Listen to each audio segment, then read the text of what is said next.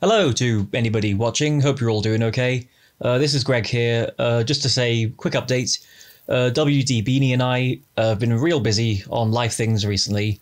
We haven't had the opportunity due to our various schedules to meet up and record as much as we'd like to. So both this discussion on the first Flash trailer and the Rise of the Beast trailer, which came out recently, were meant to go up way sooner, like much closer to when the actual trailers dropped. So this was meant to go up like round in February time, which it's not that. It's clearly not that time, as you can see. We just managed to crack Rise of the Beast trailer discussion just out in time for the movie, but I just ran out of time on this one, so hence the limited visual element this time round. If you're watching, you probably know how life is, and we're just, we haven't got the greatest production team management schedule. It's just us two. We're doing what we can where we can. But yeah, so that's the case for why this video is a little lower in production quality, but that will not be the case going forward. Anyway, hope you enjoy.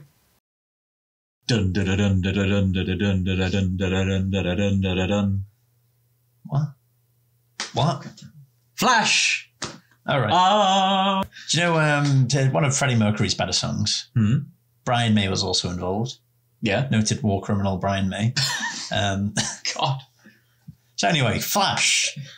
Oh! Savior of the DC franchise. They sure want it to be, yeah. This movie has gone through a tumultuous time. Noted alleged criminal Ezra Miller. Yeah.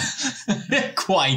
Leads the film as Barry Allen twice. There are two Barry Allens. There are two versions of Barry Allen, and I wouldn't be surprised if another one shows up, since this film is exploring different timelines. Good God almighty. Is it timelines or is it alternate universes? So with the Flash and the Speed Force, it's pretty much always distinctively timelines. Yes. And not alternative. Yes. That's all, folks. Alternative universes. That's what I thought, because that's what the Speed Force is about. And in Zack Snyder's Justice League, it's established that he reverses time. But here it does seem to be dimension hopping.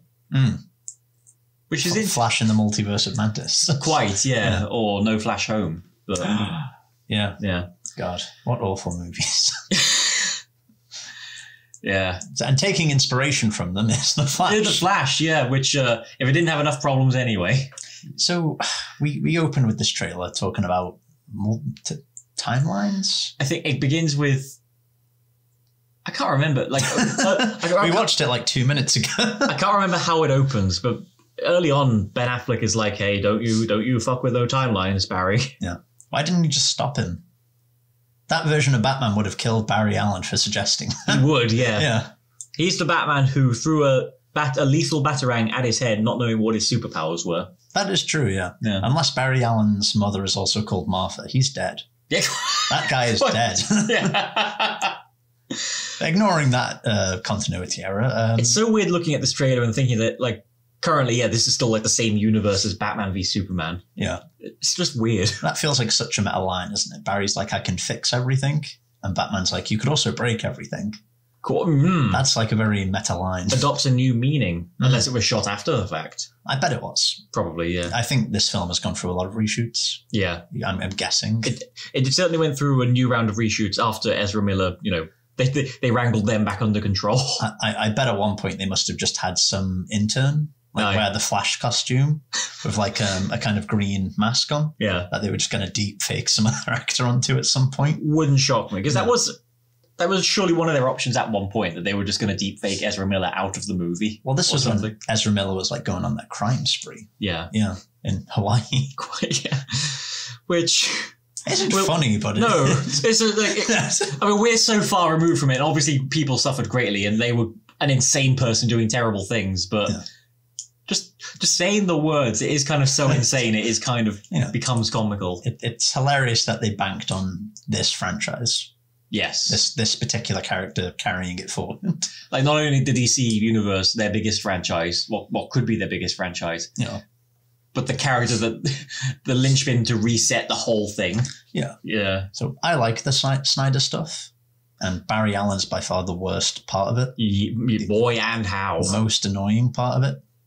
Worse than Joss Whedon. Yes, Like he wanted to talk about brunch. exactly. He wasn't falling into Wonder Woman's crotch or cleavage. Cleavage, yeah. Whatever. And because that's a funny joke. Thank you, Joss, for saving cinema. Here's your trophy. Now go away. Fuck off. Oh man.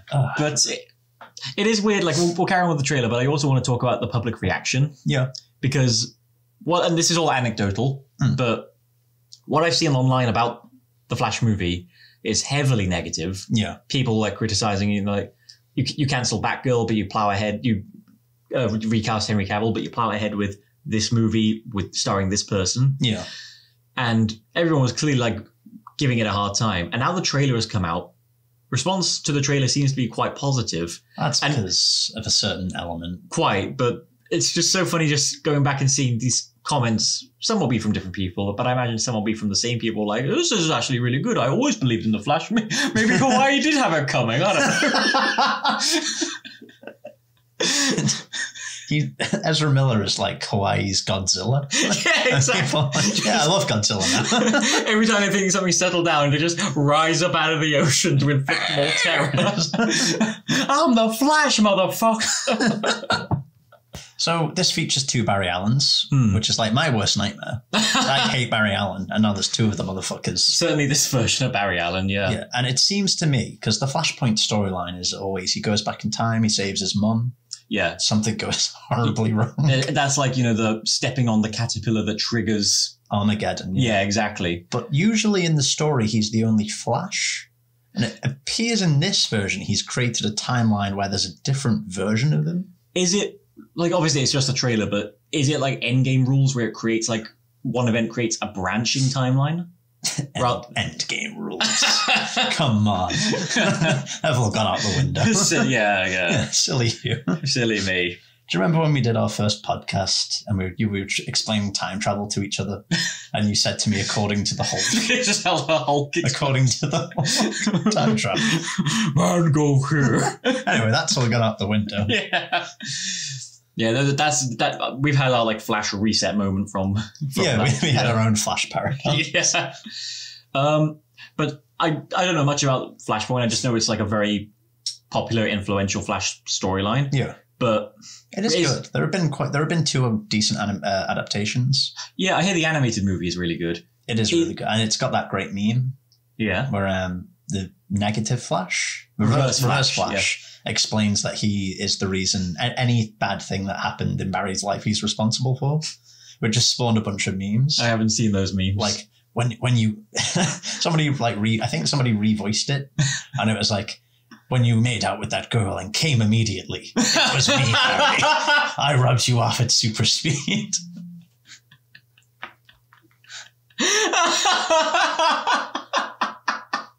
Yeah, a lot of things came out. That's amazing. I'm gonna have to look those up. Well, that was kind of the gist of the monologue. Sure, yeah. And there was the TV show version, which was okay. Sure, yeah. Yeah, Grant Gus. I can't believe they adapted Flashpoint into. Actually, it's 9 seasons long. I can absolutely believe they adapted Flashpoint. It was. I think it was only in the 3rd season they did it. Really? Yeah. What did you do after Flashpoint? I can't remember what they did after anything. Yeah. The 1st season was great. Mm-hmm. Well, about 8 episodes in the 1st season were great. How many were there? 24. 22, sorry. Okay. Yeah, so 35% of the 1st season was great. It was great. Okay. The rest was okay. Sure, okay. And then the show suddenly ended. Right. No more episodes. Well, some people will tell you it went on for about 20 more seasons.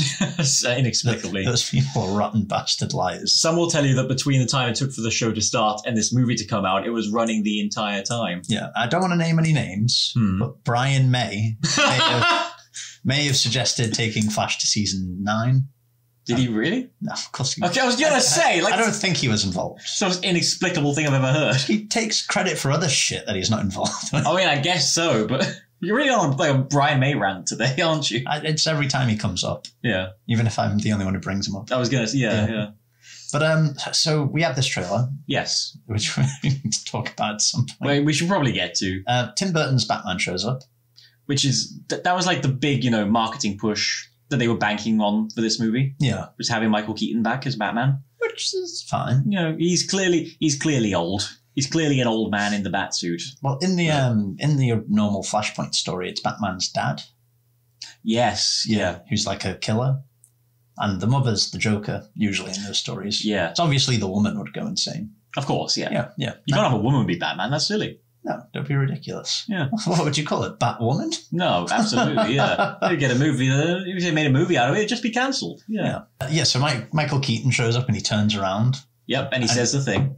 And he has an expression on his face that I can only describe as the kind of face you pull if you fart in an elevator.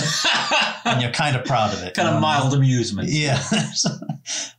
And then they cut to him doing all these weird dynamics. Yeah. Like it's an Arkham City game. Which is very weird because that's not how he's... Like, obviously, technical limitations at the time, but we've never seen that Batman move like that before. No, and what I loved about that version of Batman is that he wasn't flexible. Yeah. Like, whenever he'd turn, he'd had to do a full body turn because of the suit. Yeah. There's kind of something scary about that. Yeah, that's something I liked from this trailer. Yeah. So, to go back to our favourite movie, Spider-Man No Way Home. Yes, the world-famous Spider-Man Into the No Way Home. Yeah, everyone's favourite movie. Still in cinemas now. People are always watching it 24/7. Yeah. But in that movie, when the two Spider-Men show up, yeah, when they're talking, they only talk about things that we've seen on screen in the movies. Like in the Spider-Man trilogy. They don't reference like anything that happened afterwards. Yeah. Whereas here we see like flashes of like other Batsuits, which imply other adventures that this... Yeah. It shows like, he was clearly... From when we last saw him, he's been up to other things, which is quite cool. That is kind of neat. Yeah. Do you think there'll be a scene where the Flashes stand around for 5 minutes and it's poorly lit and they complain about the backache? Maybe, yeah. Yeah. Well, actually, no, because there wasn't a... Well, what were there any memes that came from the Flash show? There's that one shot of Grant Gustin over the Green Arrow's grave where he's kind of doing this. Like is that Grant Gustin? That's Grant Gustin, yeah. Oh, I had no idea that was him. That's great. I love Grant Gustin. I wish he was the Flash. Yeah. Yeah. Do you think... Because Ezra Miller's not going to be the Flash after this movie. Yeah. I will bet my balls on it. Okay. God, Ezra Miller, please don't be the Flash. But do you think at the end are they gonna like reveal a recast of the Flash? And if so, do you think it'll be Grant Gustin? You know what? I'm not sure. I think what they'll do is they'll kind of keep it open-ended and they won't have a decisive Flash. They might that might be the way they end the Snyderverse. With that's the last thing we see. Ezra Miller kidnaps a woman. That's the last thing we see. It's just archive footage from real life. I'll kill you. Just him getting arrested. Yeah, the Flash really went off the deep end. No, I don't because there hasn't been a Flash movie or a project announced by James Gunn. No. So that tells me that he's not really in the works. He's not in the plans. Yeah. Yeah. So I think they'll just leave it as it is. I think that's probably wise. I think they'll do it with the same thing with Aquaman as well. Yes. Aquaman will come out and it will never be addressed again. Yeah. Yeah. Because James Gunn in his DC announcement, he did say that the Flash was going to be like the reset point. Yeah. And it was going to be a reset point to a different universe than what was intended at the time. But Aquaman 2 is coming out. After the Flash. Yeah. But Jason Momoa said that he's still on board for future DC projects, but he didn't say Aquaman. No. And everyone's thinking it's going to be Lobo. But if Aquaman's still coming out, then...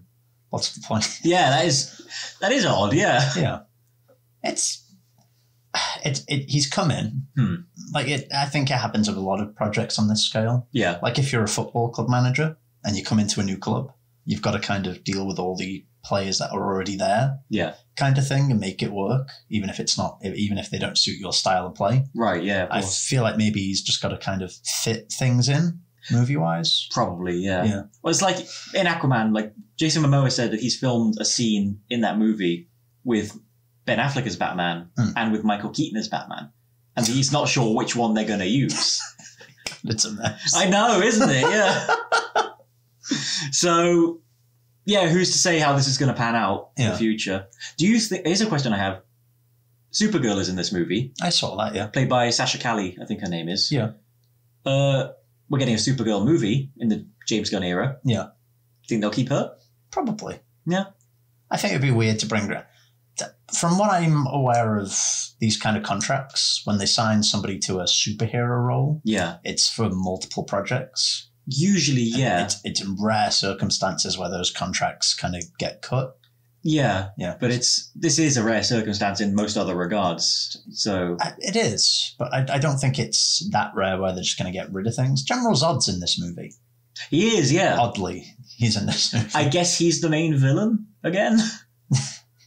That is so lame. That's really weird. Yeah. It's kind of Michael Shannon he's one of my favorite parts of Man of Steel. I will find him. I will find him. So I guess the idea is like, you mess around with time and bad shit's happening, and yeah, I guess. Yeah, well, where are they going with this? So I guess they're just going to recreate. They're just recreating Man of Steel, it seems. DC EU Phase 1, where are we going with this? Yeah. Yeah, that's what it seems like they're doing. They're just doing that movie again. But with Supergirl and 2 Batman. But usually at the end of Flashpoint, the timeline resets again to something slightly decent, but slightly different. Yeah, well, we get that shot of the two Flashes, feet pressed against each other, and then they bounce off and create 2 energy beams. I thought wonder that if was that's Reverse Flash. Well, actually, that comes back to something I was going to ask earlier. Yeah. The second Barry Allen, do you think that's going to be Reverse Flash? Oh, I hope not. No? Maybe, actually. Yeah, since you mentioned Reverse Flash is in Flashpoint, Yeah. and there aren't usually 2 Barry Allens, I wouldn't be surprised if it's a Reverse Flash origin story. It could be, actually, yeah. Yeah, but you'd have to keep Ezra Miller. But only for this film. If it's a Reverse Flash origin story, surely that implies Reverse Flash is going to turn up again. You get origin stories for villains who die in the same movie. Marvel does that all the time. I suppose, yeah. What do you think this film's going to be? Good, bad, indifferent? Yes, no, Okay, maybe. so I thought, as a trailer, I thought it was actually surprisingly quite good. All the trailers for these things have been good. Yeah. I can't muster up genuine enthusiasm because of Ezra Miller. Which is, I know it's just one thing and other people have worked on this movie. And also, like, the DC shit show that's been going on for these last few years. Yeah. This is kind of like, the diamond that's been hardened at the center of it. But it's a diamond made of just garbage. Yeah. So I wouldn't be surprised if it came out and people were like, it's a good movie. Yeah. But also because it's like the end of this era that was so mixed. Yeah. Like some good things and some bad things. It's just hard to muster up the excitement. Yeah, no, I know what you mean. In conclusion, I don't think we care. It's just so hard to, because like it's being treated as like this big, like one of the big event movies of the year and a defining moment in DC film history. James Gunn described it as one of the best comic book movies he has ever seen. Yeah. Which I think is a bold-faced lie.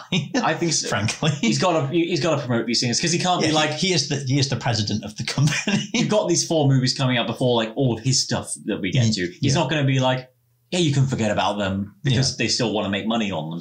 But I think they'll obviously still use Blue Beetle. Because Blue Beetle is so separate. Yeah. And it's like the start of a new thing. And it's in its own corner. They probably will bring that over. They're doing a Booster Gold TV show as well. And they go together. So. What are the other projects that are coming up for James Gunn? So it's Aquaman, Blue Beetle, and... Aquaman, Flash, Blue Beetle, and Shazam 2. Shazam could carry over. I feel like whatever makes money now, James Gunn will be told, we've got to kind of keep this by the higher-ups. So I think Blue Beetle is staying. Blue Beetle, even if Blue Beetle isn't that successful, I'm sure they'll keep it. Yeah. Unless it's a horrible movie, unless it's a truly god-awful movie. Yeah.